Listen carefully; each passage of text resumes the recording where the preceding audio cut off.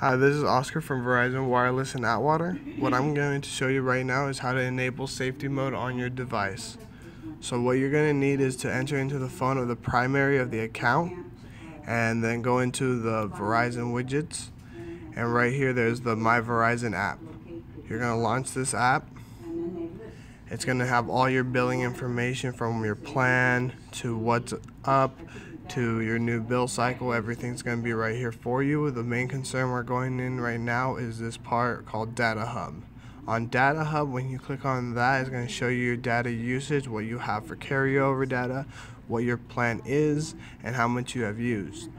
When you scroll all the way down, there's going to be this feature saying safety mode is enabled. That's what you want. You want your safety mode to be enabled.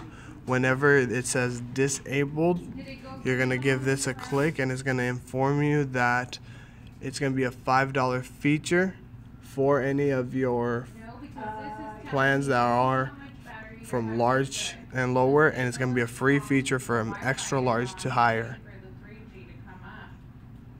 You're going to confirm that it is a $5 feature. It's going to ask you to enter in your password, and that's what's going to enable safety mode.